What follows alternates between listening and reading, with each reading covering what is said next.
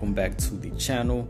All right, we have a very workmanlike presentation for you guys. This is part 2 of the swarthy, melanated, black, gorm, whatever you want to call it, Irish series right here. We have, what do we have? Some online articles and the documentary and some commentary. We're about to get right into it. So we have batting leadoff, the Irish Post article. This is a legit article. Here we go. Okay, so before we get into the video, we want to look at these articles that I found online. And this is the Irish Post article right here. And see, there's a URL right there, so you know it's legit. And see the picture right here. It says first Irish people had dark to black skin, similar to the Cheddar Man in Britain right there. So this is written by Aidan Lonergan, and it's from 2018 right there, February 8th, 2018. So it's been out here for a minute. So it reads, Irish people who lived thousands of years ago likely had black skin, similar to a discovery made in Britain this week, according to DNA research. On Wednesday, geneticists at University College London and the Natural History Museum revealed that Cheddar Man, a Mesolithic skeleton found in a Somerset cave in 1903, had dark to black skin, blue eyes, and curly hair. Cheddar Man, who had previously been portrayed as having brown eyes and light skin, was among the first permanent settlers to make the UK their home, and is related to around 10% of the modern population there. Scientists extracted the DNA by drilling a hole into his skull and drawing out bone powder, with subsequent findings suggesting that light-skinned Europeans evolved later than previously thought. Speaking on RTE Morning Ireland, Professor of Population Geneticist at Trinity College Dublin, Dan Bradley, said his team have made similar findings about early Irish people. Okay, so let's keep scrolling down. Okay, and it says, in a joint project with the National Museum of Ireland, Trinity are compiling data from 2 Irish individuals who lived over 6,000 years ago and had already discovered that they possessed similar traits to Cheddar Man. Okay, so now you see this Channel 4 press right there. I'm gonna watch that later. But I'll definitely leave the link in the description to this article right there, and you can check this out right here, the little video. All right, it says the earliest Irish would have been the same as Cheddar Man and would have had darker skin than we have today, Professor Bradley said. We think ancient Irish populations would be similar. The current very light skin we have in Ireland now is at the end point of thousands of years of surviving in a climate where there's very little sun.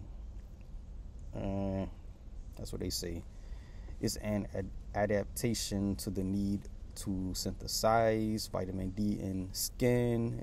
It has taken, I'm not going to read that part. That's conjecture, junk science right there. Okay, well, let's see. Okay, Professor Bradley added that his findings should suggest that early Irish men and women originated from areas such as Spain and Luxembourg. Similarly, Cheddar Man's tribe migrated to Britain at the end of the last ice age and shared DNA with individuals in Spain, Luxembourg, and Hungary. Okay. They came here very probably by boat, Professor Bradley said. They ate a lot of fish, hunted wild boar, and gathered plants and nuts. The research also suggests that there were around 30 to 40,000 people living on the island of Ireland during the era when darker skin was common. The scientists at Trinity College, Dublin, and the National Museum of Ireland hope to publish their research in full by the end of this year.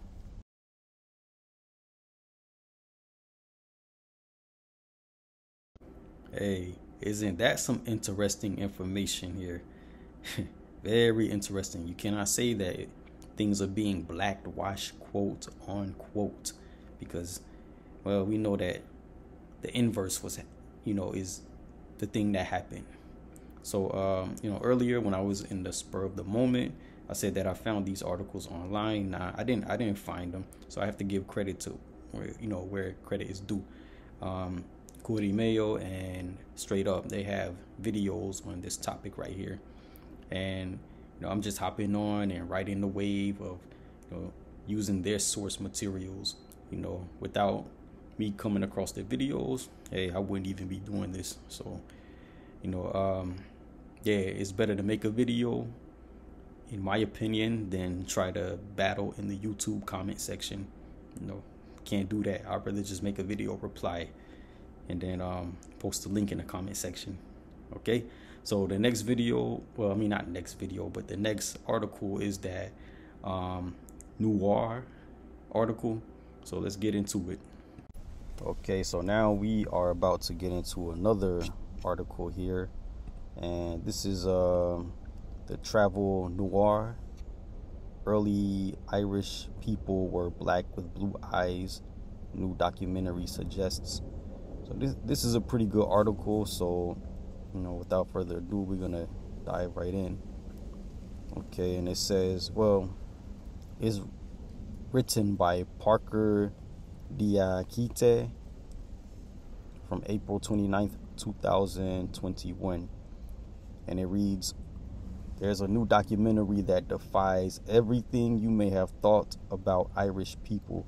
In fact, the documentary, titled The Burren, Heart of Stone, claims that the people who inhabited the land nearly 10,000 years ago were not white with blonde hair and blue eyes. Instead, Irish people were black with blue eyes, as first reported in Irish Times. Yep. Scientists in the documentary are using technology typically used in forensic criminal investigations to explore Ireland's past and surprising new details. What they claim to have found is that black Irish people inhabited the island along the coast of the Burren, really, as hunters for nearly 4,000 years before they were replaced by settled farmers. They are believed to have gathered shellfish and hazelnuts, as well as hunt wild boar in a region with a landscape of cliffs, caves, mountains, and more. Geneticist Dr. Laura Cassidy revealed that the people who moved into Ireland 4,000 years ago helped to establish the modern Irish gene pool as we know it today. And Dr. Cassidy isn't alone with her discovery. In 2018, geneticists at the University College London and the Natural History Museum said that Cheddarman, a Mesolithic skeleton found in a cave in 1903, had dark to black skin with blue eyes and curly hair, as reported in the Irish Post. Using DNA and bone powder from the skeleton's skull, scientists found that white Europeans evolved later than previously thought. Okay,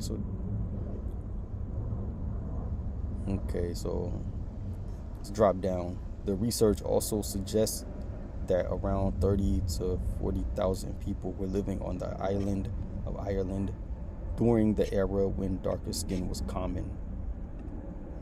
Excellent article, if I may say so myself. No commentary on this one. You guys saw it. You guys heard it. Commentary will be at the end, though, of the video. But let's proceed. Okay, so now our third and final article is taken from the Irish Times, and it is written by Ronan McGreevy on April 19th, 2021. And then 7:30 a.m. if you want the time also. Yeah, I have the URL right here also. Okay, it even has a temperature of the date it was written on. if you don't believe me still. Okay, and it reads, well, this part, it says early Irish people were dark skinned with blue eyes. Documentary. Hunter-gatherer population inhabited Ireland before being replaced by early farmers. Okay, and it reads, prehistoric Irish people were dark-skinned and had blue eyes. A new documentary claims the hunter-gatherer population that lived in Ireland 10,000 years ago do not have any of the pigmentation profiles associated with light skin. They inhabited the island for 4,000 years before being replaced by settled farmers. See that picture right there? Yeah, okay. It says the information is contained in a documentary about the Burren in County Clare, broadcast on RTE on Sunday. According to TCD geneticist Dr. Laura Cassidy, techniques normally used in forensic criminal investigations have revealed surprising details about prehistoric Irish people. Scientists have been developing a genetic database of ancient Irish genomes from all periods of prehistory to understand how the modern Irish gene pool came about. She said the hunter-gatherer Irish not only had dark skin but also bright blue eyes, a combination rarely seen today. They operated mostly along the coast of the Burren, gathering shellfish and then moving inland to hunt wild boar and gather hazelnuts. The Burren's unique geological landscape means it has preserved evidence of millennia of settlement in the area of West Clare. The hunter-gatherers were replaced by early farmers. The earliest evidence of farmers in Ireland is in the Burren. They arrived approximately 6,000 years ago in what was known as the Neolithic era. We know from ancient genomes that farming was accompanied by a whole group of people moving into the continent from the region now known as modern Turkey, she says. They brought cattle, sheep, goats, pottery, and new housing structures. They have lighter skin than the hunter-gatherer, but more sallow than today. There could have been violence. This would have been quite a dramatic colonization event, Dr. Cassidy added. However, it is more likely that they coexisted peacefully, as the remains of one early farmer showed that he had hunter-gatherer ancestry. Okay, so yep, that's legit right there. And there's Ronan McGreevy right there. He's a news reporter with the Irish Times. You know, this is not a quote-unquote woke agenda or an attempt to rewrite history, but this is definitely reinstalling the correct history right here, or a retelling of the correct narrative as it actually happened, you know. So that's about it right there. Now is the time to get into our documentary. The name of the documentary is The Burren Heart of Stone, Song of Our Ancestors. It's a work of Silver Branch Films. It's an award-winning documentary when it goes over the origins of Ireland, the first people in Ireland. Now, I do not intend to copyright. This is a fair use thing that I'm doing. We are going to look at a little bit of the video here, stop the video, give some commentary, highlight some important points that supports the overall theme of this video. So without further ado, let's get into this documentary here.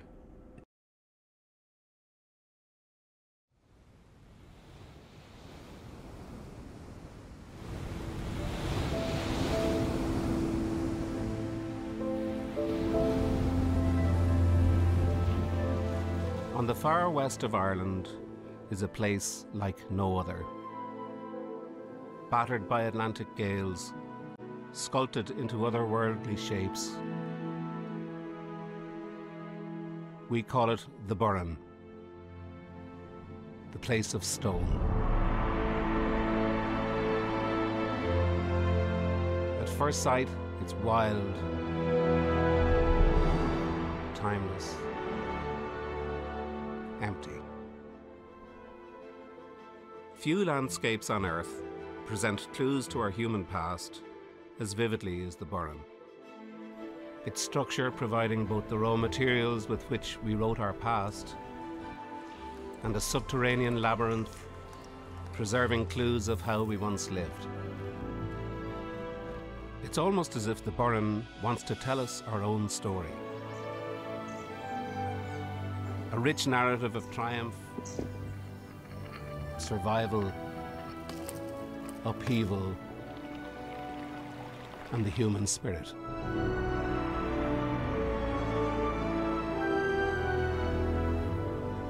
A story which is constantly reshaping how we think about human existence in Ireland.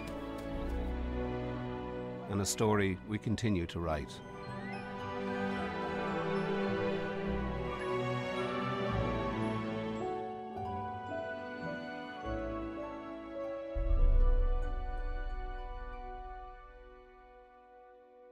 As you guys can see right there, it is funded by the Broadcasting Authority of Ireland. So that's legitimacy right there. And then, of course, later on, you see the title right there. There's an old magic in that. One of the strangest things about the Burren is the walls. Stretching from horizon to horizon, an empty landscape crisscrossed by stone walls. Follow these walls back in time, and they lead to another world.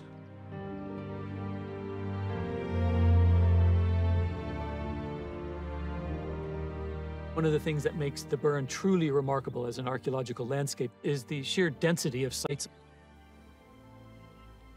As you walk across the fields, you're literally tripping over the archaeology, dating back thousands of years right up to the recent present. And it's that makes it different and exceptional amongst the archaeological landscapes of the world. Well, I've been living in and around and working on the Burren for the past 30 years, trying to really tease out the chronology of all this complicated archaeology that you can see on the ground. And it all looks ancient, that sometimes it's difficult to actually figure out the differences in time depth.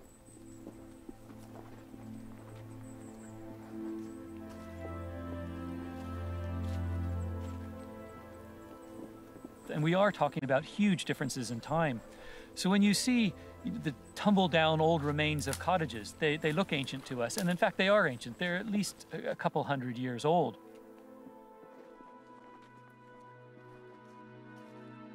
But to the people, for instance, who built this fort, where we are now, Cahar Kaman, this was built anywhere from 1100 to 1200 years ago. So this would have been, ancient to the people that built those cottages.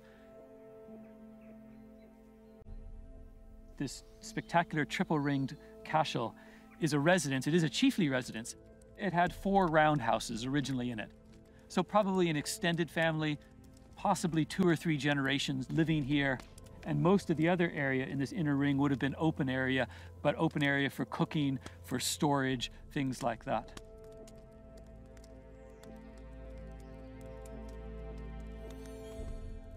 So who you have here is Dr. Carlton Jones. It says archaeologist of NUI Galway.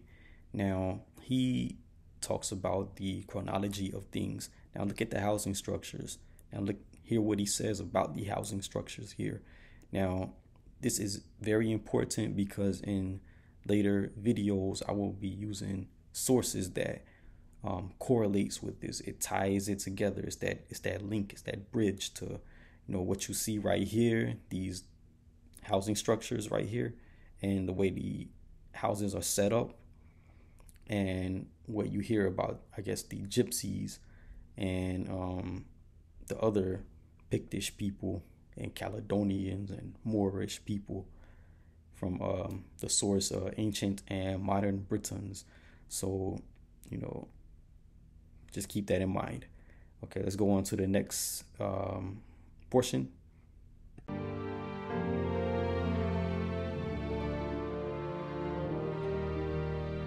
When this tomb was built, it was surrounded by a great forest, inhabited by a completely different ethnic group of Irish people. All right, it's really about to start getting good now. You know, grab your popcorn and you know, just keep that in mind right there. A different type of people were the inhabitants on that island, that part of the island of Ireland. To really understand this landscape, we have to go back a lot further.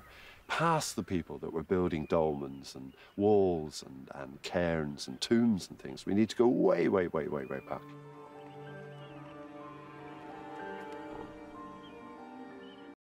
To display more credibility of this video right here, we have Carl Wright. He's an environmental biologist. He's telling us that we need to go back. You know, we can't just look at the current state of things, but we have to go much further back. Moving along.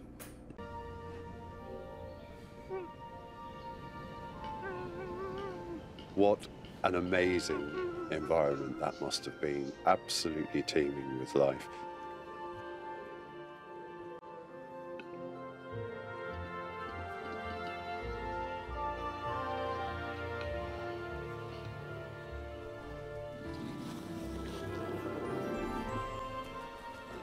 Imagine there were no humans at all here, so the wildlife would have been just incredible.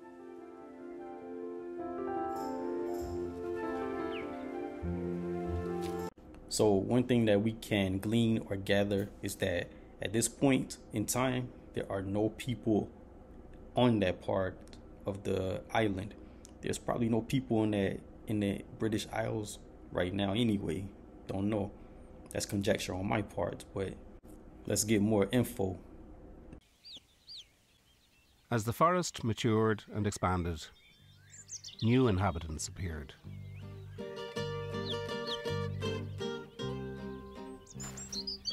There have been 3 quite genetically distinct populations living on the island and in the Burren at different points in time. These 3 populations of Irelanders correspond to very clear cultural periods.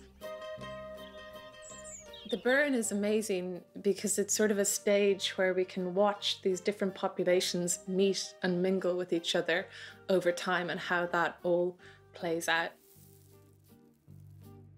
We've been using tools that were actually developed in forensics to try to build up a database of ancient Irish human genomes from all periods of the island's prehistory to understand how the modern Irish gene pool came about. A genome is an entire map of your ancestry and all of the populations who came before you. So every genome we get gives us a piece of new information about the history of not just the Burren, but of the whole island. So Dr. Laura Cassidy, she is saying a lot in this little clip right here. She is saying a mouthful. It's legit, man. I mean, she's talking about different periods of time, different types of people on that island. Well, not just relegated to the Burren, but the entire island. You know, and I would go as far as to say she's not just referencing Ireland, but the entire British Isles. And we definitely have proof of that. So yeah, let's go ahead and move forward. With ancient genomes, we get to predict how ancient people looked, what diseases they might have been susceptible to. We can look at what pigmentation profiles they've had. There's been some really surprising results. So the Irish hunter-gatherer population don't have any of the mutations associated with light skin. We predict that they probably actually had quite dark to black skin. But what we also find in Irish hunter-gatherer genomes is a suite of mutations that are associated with blue eye colour. These individuals might have had quite a striking pigmentation profile that we don't really see today.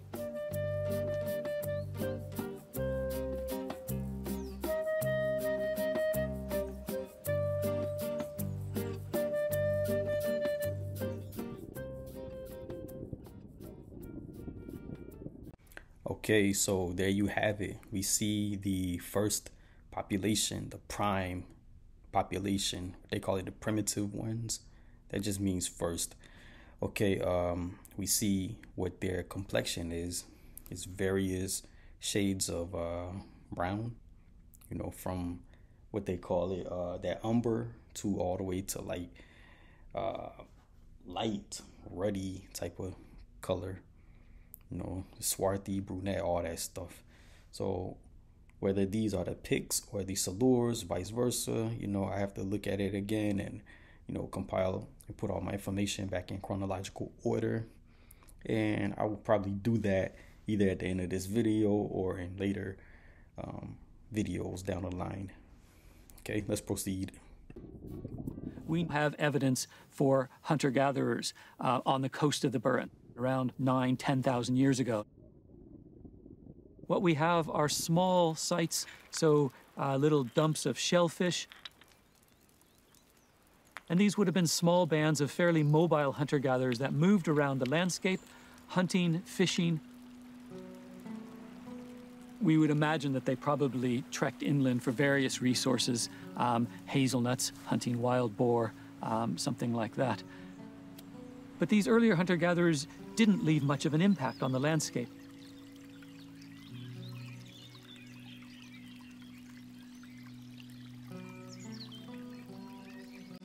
We can only imagine how these hunter-gatherers lived. Undoubtedly, they would have had a deep understanding of their environment and been skilled at using the resources with which they were presented.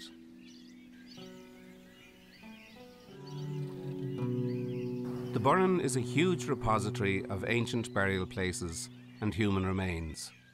Because the limestone is particularly good in preserving bone, we can look at what impact, if any, the dark-skinned and blue-eyed hunter-gatherer has had on the Irish gene pool. So yes, these people did have a deep understanding of their environment. They knew how to use the plants as medicine and everything of that nature. They knew what they were doing. They were there for a long time. They were the first people there. And when you look at their background of where they came from, I mean, yeah, you can see they did have their know-how medicinally. So, yeah, let's just keep going. Actually, before I move on, the point about the Burren being a repository or receptacle of human remains, that is a strong point, one to take note of, and just keep that in your psyche right there. So we had this Irish hunter-gatherer population living, it seems, relatively undisturbed on the island for about 4 millennia. And then everything changes. Agriculture happens, farming, and it happens fast. The earliest evidence we have of early farmers in Ireland is in the Burren.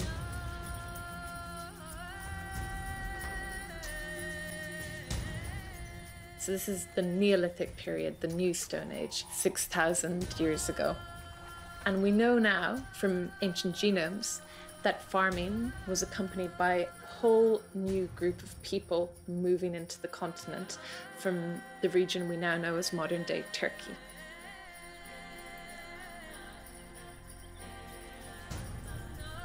They brought domesticates to the island, cattle, sheep and goats, pottery, new housing structures. They have lighter skin than our European hunter-gatherers, it seems, but still sallow and typically dark eyes and dark hair. I think it's quite hard to imagine what it must have been like to live in the Burren at that time. All right. Okay, so we see that these hunter-gatherer first inhabitants, they were alone on the island for 4 millennia right there. That's 4,000 years. So don't think that they didn't develop a culture and a way of life for themselves there. They did, and we're gonna go over that later, in different parts. Okay, now you see these farmers from Turkey, they migrated and settled parts of the Burren and definitely the entire island, definitely the entire British Isles, but we're just focusing on the Burren and Ireland in general. So we know that that was the Neolithic period right there, and they were lighter skinned people again. So let's proceed. The question we had is, well, how did they interact with the Irish hunter-gatherer population? Loads of new peoples arriving, it was probably quite exciting, maybe a bit scary. There could have been violence. This would have been quite a dramatic colonization event.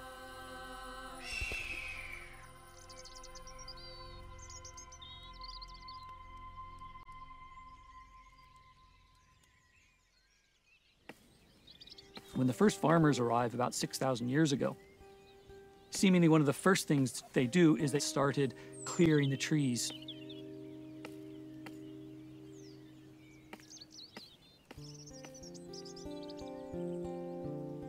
And they've got polished stone axes.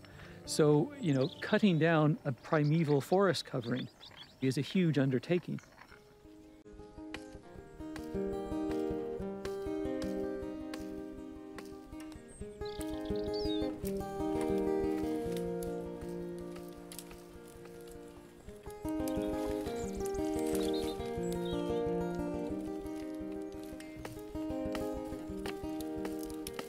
If you're clearing your fields, it might be much easier to go into these areas with thin, rocky soils and then clear them.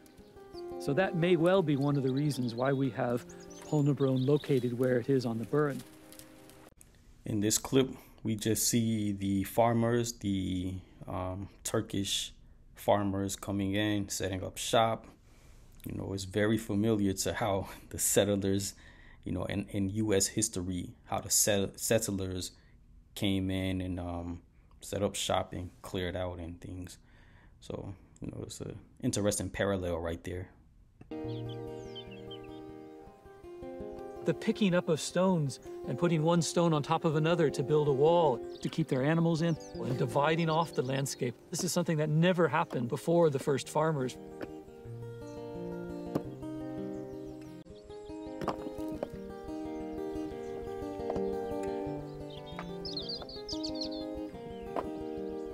The clearance of forests would have been a huge thing to the hunter-gatherers that were here previously. And ritually, what the first farmers do is they start building big megalithic tombs. As we stand now, Polnabrone is currently the oldest dated megalith in the entire island. So that's remarkable in and of itself.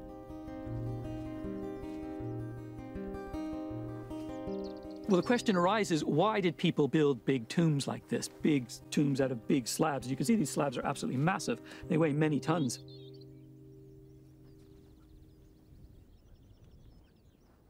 Now, these would have had many meanings to the people, but certainly one of the meanings they seem to have held is taking ownership of the land.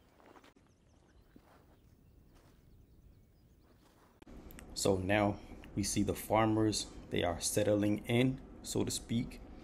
So what happens with the hunter-gatherers? Well, they're just in the background examining all of this happening in front of them.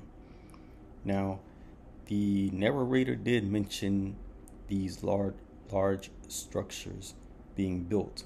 So what's the meaning? Well, one possible meaning signified the taking of ownership of the land, so the question is, did that cause any friction between the original hunter-gatherers and the incoming and steadily settling the area, farming Turkish people? Well, let's stay tuned. So all these ways of marking out the land, of claiming the land, this is something that we see with the advent of farming. And that really then starts this interplay between the landscape and the people.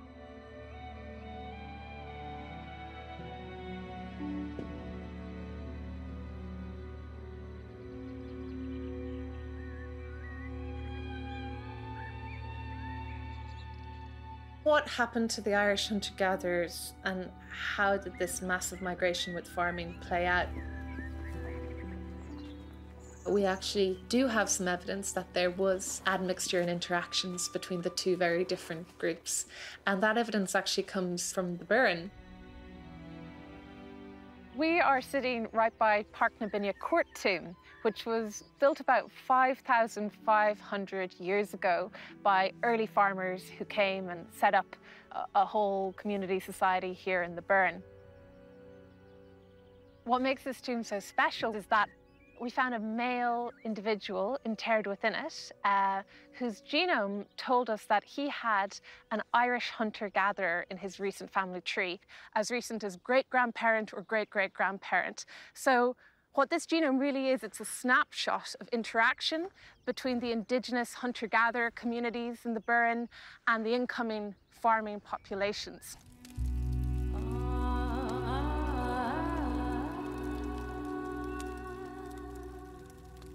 There's no reason to assume that the moment the first farmers arrived, the indigenous hunter-gatherer population just disappeared. They probably lived alongside each other for a while. We can't say if it was peaceful, if it was violent, if it differed from region to region, but what we do know, at least in the Burren, is that some Irish hunter-gatherers contributed to an early farming society.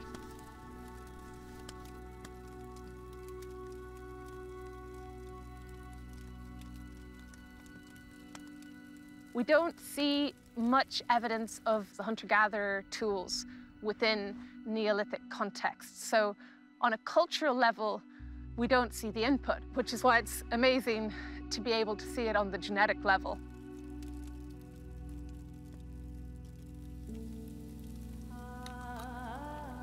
The Irish hunter-gatherer population, they're really a population shrouded in mystery. We have no evidence that they contributed to the modern Irish population. It seems that whatever little they contributed to the farming population was diluted beyond detection.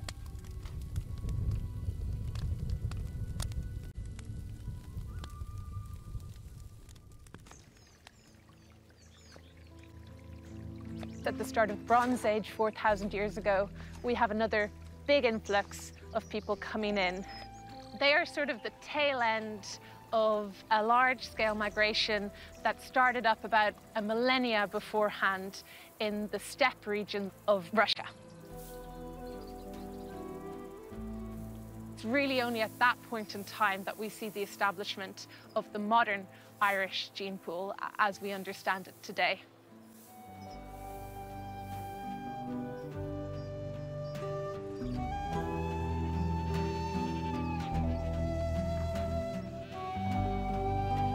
So now we are at the end of this documentary here. I may leave a link in the description so you guys can view the full documentary uninterrupted.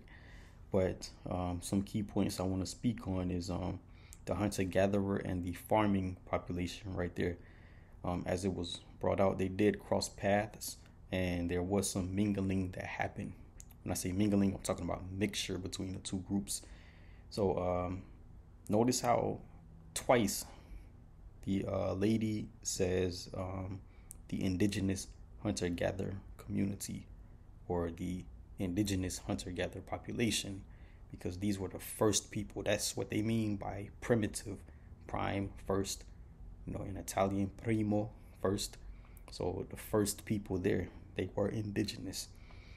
So now we see that the incoming Turkish farmers, they lived in one area, and the hunter-gatherers, they lived in their own area. So they were separate, but then intermingling among some groups, but for the most part, on a whole, they live in their own area. So one important fact that they brought out is that in the Bronze Age, another wave of migration occurred. Now, keep this in mind. It came from where? Well, the first one came from Turkey, but this one came from Russia, the Russian steppe region of the world. And as we heard in the documentary, this migration, the people who migrated over and settled, they established the gene pool of the modern Irish people that we see today. And it's not only the Irish, but it's the Scottish, the modern Welsh, the modern Britons, and so on and so forth. Regarding those goats at the end of the clip, but it's kind of fitting, man. In my opinion, man, a lot of a goat-like element came into the British Isles, so that's why I put it in there. Not to say that a goat-like element wasn't already on the island, because it probably was, more than likely, if you know the makeup of the island. All right, so before I end the video, some of the key takeaways of this documentary is that, some swarthy people, melanated people, brunette people, aka black people, they were the first ones to migrate and settle into Ireland, so that makes them indigenous right there. So a major non-melanated people migration came from Turkey, and it was farmers. Keep that in mind, the farmers right there, because there are terms for those farmers, people who farm the land. It's a distinction between the farming population and the non-farming population. So they were lighter skinned people, and they came during the Neolithic period. So that means that for 4 millennia or 4,000 years, it was just swarthy people walking around, melanated people walking around with blue eyes. Okay. Now, the farmers came, kind of impeded on the hunter-gatherer population right there, started building large structures. Now, I guess in their mind, they were taking ownership of the land. So, that can cause friction right there, even though they did mingle with some of these indigenous hunter-gatherer populations. But then in the Bronze Age, another wave of migration occurred, and that was from the Russian steppe region. And these were also basically people with a pale complexion, non-brown, non-swarthy, non-melanated. So they're white people. So with that said, that will conclude part 2 of this swarthy, melanated, Black Ireland episode.